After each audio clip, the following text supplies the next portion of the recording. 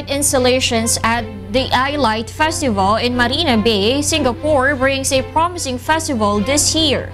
Queenie Ballon will tell us why. Now on its 5th edition, the annual Art Light Festival iLight Marina Bay is officially running the event until March 26 with a theme focused on bringing the people back to nature through engaging works of art created by artists from 9 countries including Singapore. We have partnered with 3 overseas light festival as well, and this is the Amsterdam Light Festival.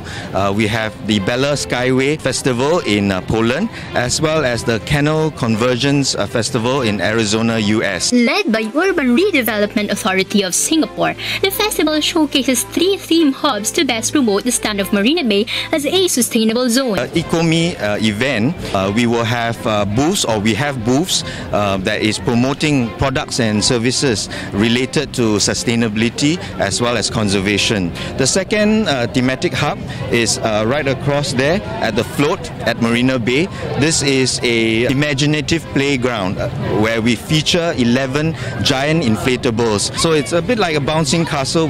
The third hub is at the Bayfront event space. This is GastroBeats, an experience of dining, good food, music, as well as another carnival. According to Chen, this event has become an annual tourist attraction in Singapore that brings people down to the bayside from different places to appreciate nature as well as arts while contributing to meaningful causes. This has more of a wow feeling, do you know what I mean?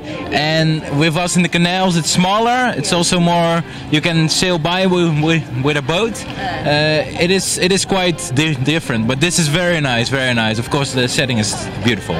To further encourage everyone for a sustainable Singapore movement, iLight Marina Bay will switch off its art light installations together with the rest of Singapore to join the 1-hour Lights Out event of Earth Hour on March 25. Queenie Ballon, UNTV News and Rescue, Singapore.